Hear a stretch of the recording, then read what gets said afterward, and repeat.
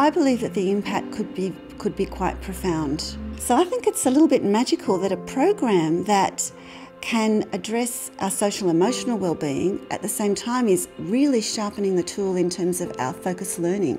It does the both things.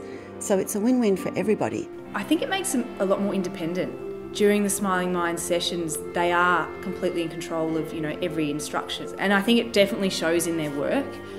They do really have a go independently on tasks, on problems, as opposed to wanting help straight away. The good thing about doing a Smiling Mind is that it teaches them those skills that they could then use at a time when they're feeling a really strong emotion and they need to take a step back.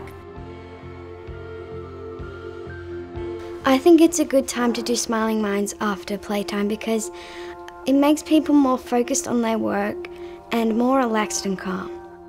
If I'm really hot and tired, it helps me just relax. It's like it's night time and I'm just sleeping. It calms you down, relaxes you, helps you think straight. It helps me not say mean things to my friends.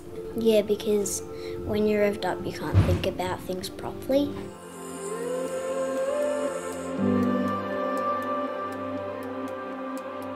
Having a robust and comprehensive program like Smiling Mind is going to equip us with the knowledge, the language and the practices to be able to support and empower our students for the 21st century.